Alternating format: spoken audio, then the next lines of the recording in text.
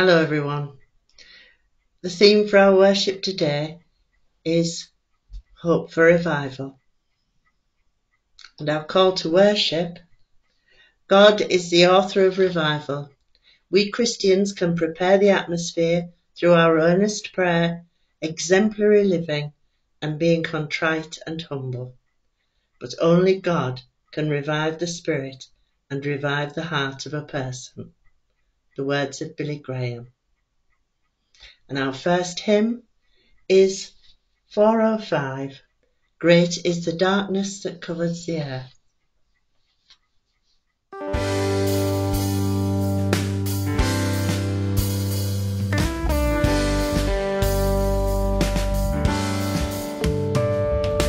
Great is the darkness that covers the earth, oppression, injustice, and pain. Nations are slipping in hopeless despair, though many have come in your name. We're watching while sanity dies, touched by the madness in lies. Come, Lord Jesus, come, Lord Jesus, pour out your spirits, we pray.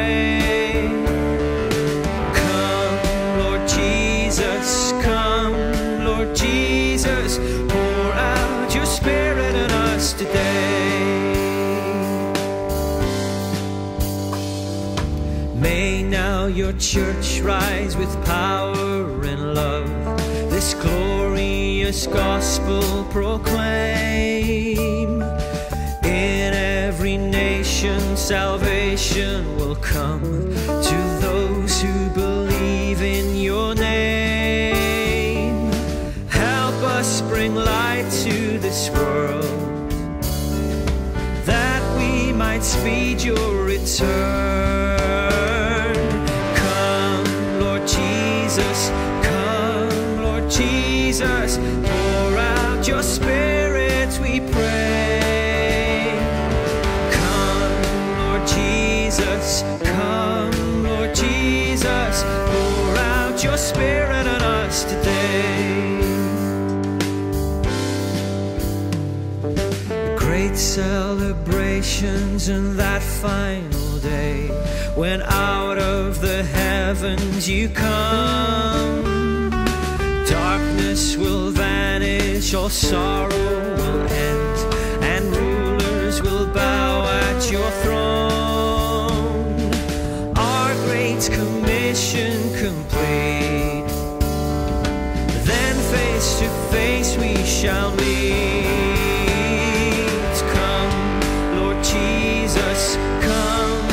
Jesus, pour out your spirit, we pray. Come, Lord Jesus, come, Lord Jesus, pour out your spirit on us today.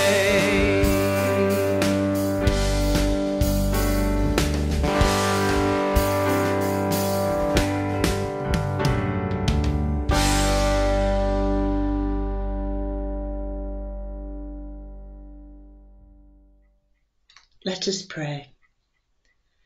Father God, we live in such an age where people wander aimlessly to find something to give them meaning and life. What they seek they do not find, because they are not finding it in the true source of life itself, you. Father, today we come together as true and sincere followers of you to kindly and ardently ask for a revival of souls in this age. Father, you say in Matthew 7 to come and ask you, as our Father, for what we desire. Lord, we desire for our friends, families and neighbours to be open and to seek and find the truth of the authentic source of life, you. We invite your Holy Spirit to pour out the truth on the people you have created. We ask you to perform miracles, wonders, and to speak to them. Father, we pray that truth will be brought to light in each and every person you have created. It is only by your Spirit that truth can be surely known, and so we implore this day for such a revival of spirits, of nations, and of hearts. In the name of our Saviour Jesus we pray. Amen.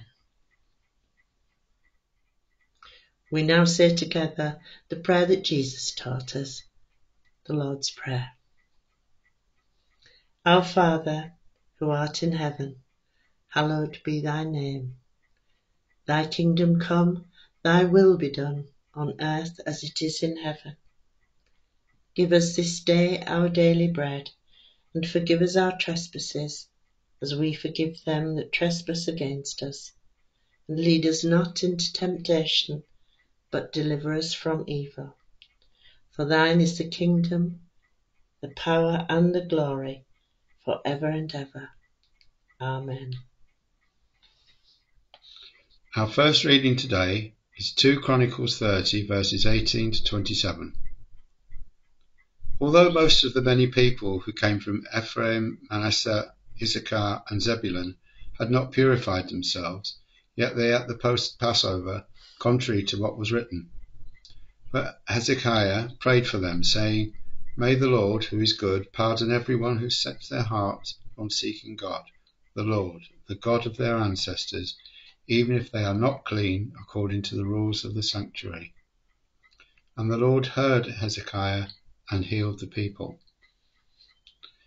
The Israelites who were present in Jerusalem celebrated the festival of unleavened bread for 7 days with great rejoicing, while the Levites and priests praised the Lord every day with resounding instruments dedicated to the Lord. Hezekiah spoke encouragingly to all the Levites, who showed good understanding of the service of the Lord. For the 7 days they ate their assigned portion and offered fellowship offerings and praised the Lord, the God of their ancestors. The whole assembly then agreed to celebrate the festival 7 more days. So, for another 7 days, they celebrated joyfully.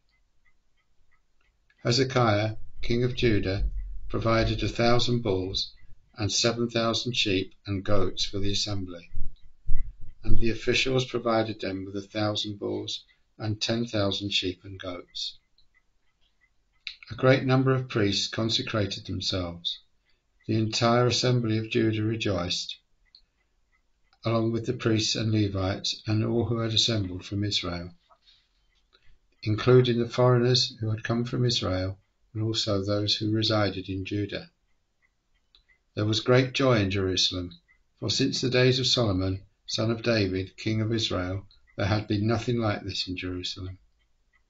The priests and the Levites stood to bless the people, and God heard them, for their prayer reached heaven, his holy dwelling place. Amen. This reading is from Acts chapter 2, verses 38 to 47. Peter replied, Repent and be baptized, every one of you, in the name of Jesus Christ, for the forgiveness of your sins, and you will receive the gift of the Holy Spirit.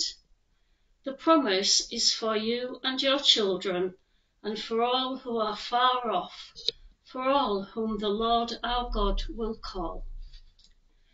With many other words he warned them, and he pleaded with them, Save yourselves from this corrupt generation. Those who accepted his message were baptized, and about 3,000 were added to their number that day. The fellowship of the believers. They devoted themselves to the apostles' teaching and to fellowship, to the breaking of bread and to prayer.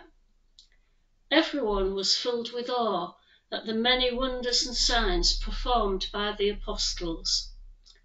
All the believers were together and had everything in common. They sold property and possessions to give to anyone who had need.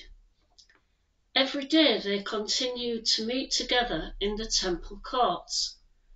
They broke bread in their homes and ate together with glad and sincere hearts, praising God and enjoying the favour of all the people. And the Lord added to their number daily those who were being saved. This is the word of the Lord. Thanks be to God.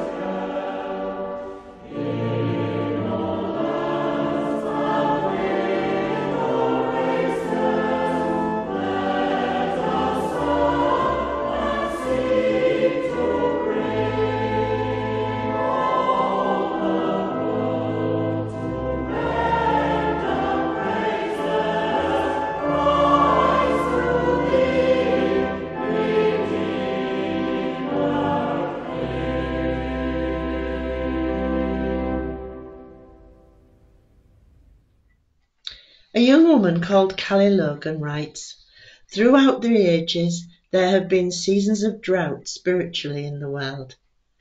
During such seasons there rises a true aching and longing for the only true living water that will quench the thirst of nations. This living water comes only through and by the living Holy Spirit of God, poured out lovingly by grace. As followers of Christ Jesus, it is vital to pray for this pouring out of Spirit through revival, inviting God to revive the nations as he has done before." I remember when Reverend Katie Jackson was with us in the circuit. She talked a great deal about revival. When I had moments of doubt and we struggled with keeping Patrington Chapel alive, she would encourage me to keep looking to the day when revival would finally come to Patrington. She couldn't say when, but as we all know, God works in his own time, not ours. What, you may wonder, set me off on this train of thought for the service today? How often do I read one of the little homilies in my daily bread booklet and find myself reading everything I can find on any given subject? Sunday the 19th of February, the title was Revival Comes. The scripture was 2 Chronicles 7, verses 11 to 16. Verse 14 says, "If my people who are called by my name will humble themselves and pray and seek my face and turn from their wicked ways, Then I will hear from heaven, and I will forgive their sin, and will heal their land. The story was all about Arucan, a small town in northern Australia.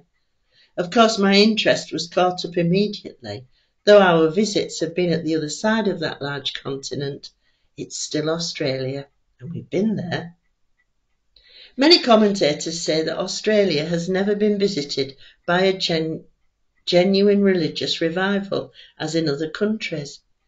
But that's not entirely true.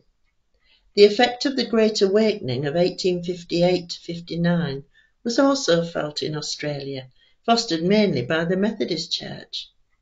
Records show that the Methodist Church grew by a staggering 72% between 1857 and 1864, while the Baptists, Anglicans, Presbyterians, and other evangelicals also benefited.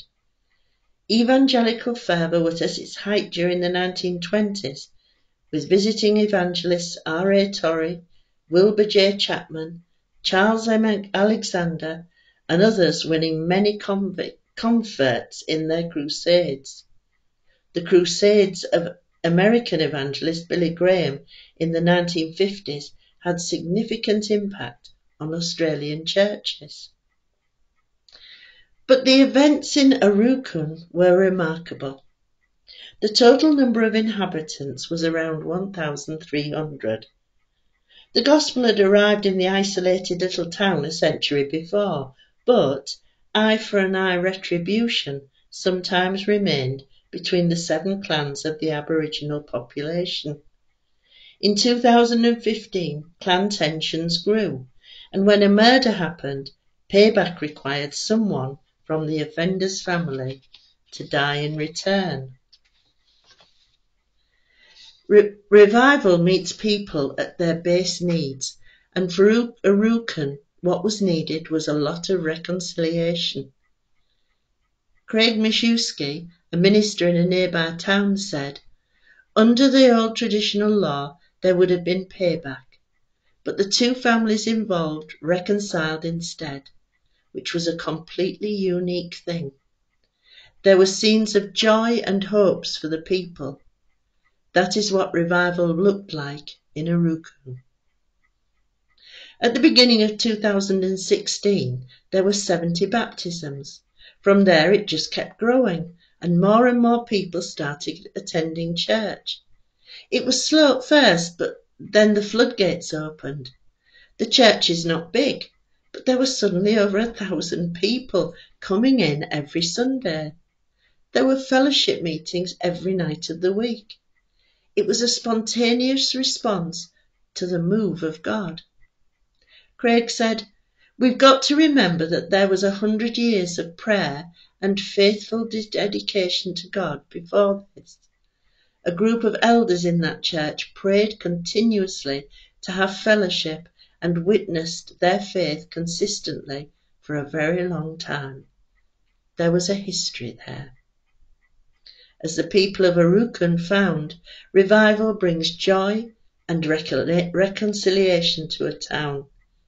How much do our cities, towns and villages need such transformation? If we think about our own circuit, how many chapels have closed in recent times? Since Martin and I moved here, Otteringham Chapel has closed, Easington, recently Caingham and Thornbald. Shrinking populations have played their part, but we must acknowledge that the younger generation have mostly turned away from God. You could say that other gods and idols have drawn them away, but certainly the changes in society have meant that Sunday is no longer a day of rest, but filled with everything that can't be done in the working week. The me generation don't think that they need God. He doesn't have a Facebook page anyway. I am reminded of Micah chapter 6, verse 8. "He has shown you, O mortal, what is good, and what does the Lord require of you? To act justly, and to love mercy, and to walk humbly with your God." But as Craig Mishewski reminds us, we've got to remember that there was 100 years of prayer and faithful dedication to God before this. I can remember when Reverend Katie was with us and we decided to have prayer meetings. Our intentions were good. We wanted revival. We wanted our church to have purpose again, to welcome in those needing God's peace and healing. We prayed and prayed, but eventually it petered out. We felt we had failed, but then I'm reminded of Acts 1 verses 6 to 7. Jesus is with his disciples after his resurrection. So when they met together, they asked him, Lord, are you at this time going to restore the kingdom to Israel? He said to them, it is not for you to know the times or dates the Father has set by his own authority. God has his own timetable. We, like the disciples, run our lives by human times. It's all we know. We had to wait. It was difficult though when the congregation is dwindling and the money becomes a big issue and there doesn't seem to be any hope on the horizon. We were waiting for Deacon Denise and her immense enthusiasm for us to survive.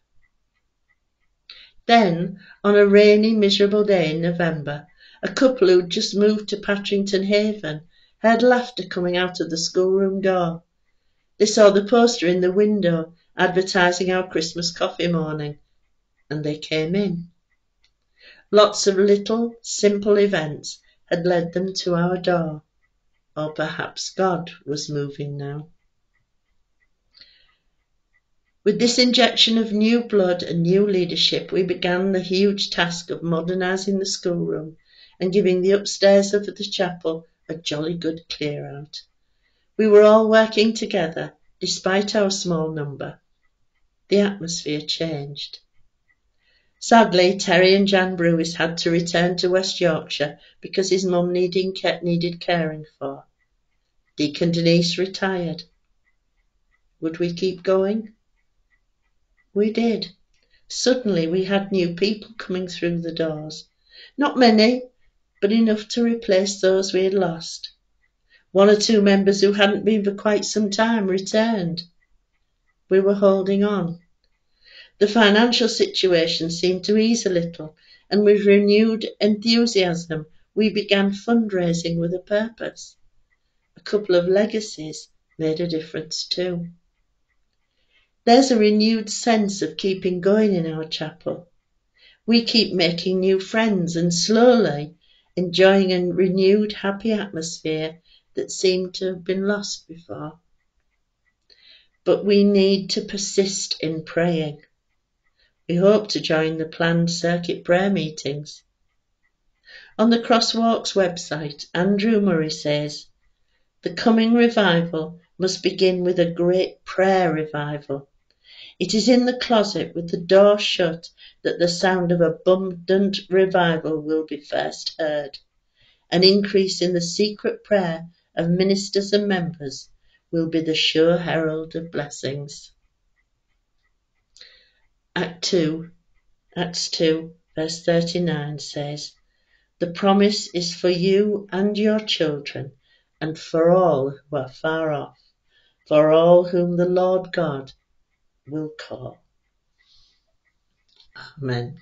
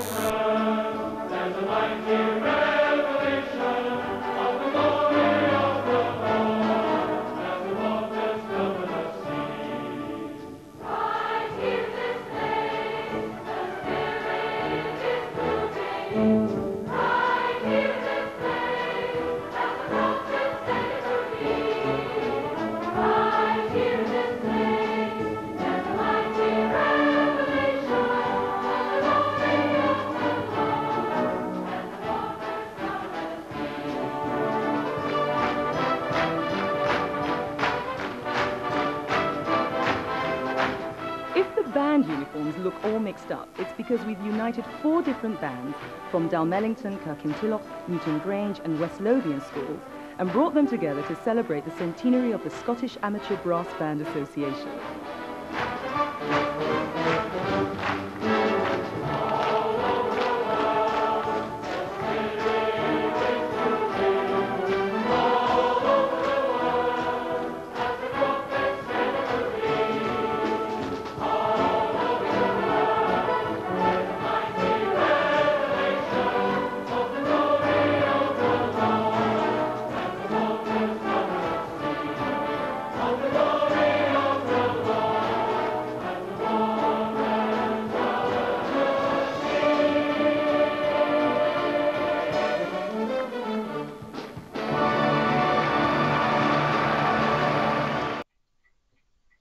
As we close our service, we pray. Father God, thank you for hearing us when we pray. Thank you that we can come to you with our every concern, big and small. Lord, we come to you today to ask that you pour your Spirit out on the circuit and its people. May we feel you move within our hearts. May we hear your voice. We ask that you help us to have ears that hear and hearts that are willing to follow. Father God, we ask this in your name. Amen.